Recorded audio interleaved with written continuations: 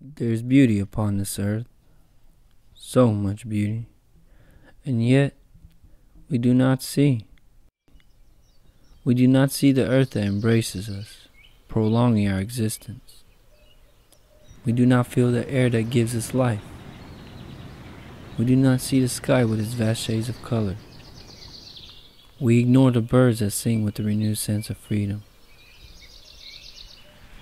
We are deaf and blind to all life beyond our walls of confined freedom.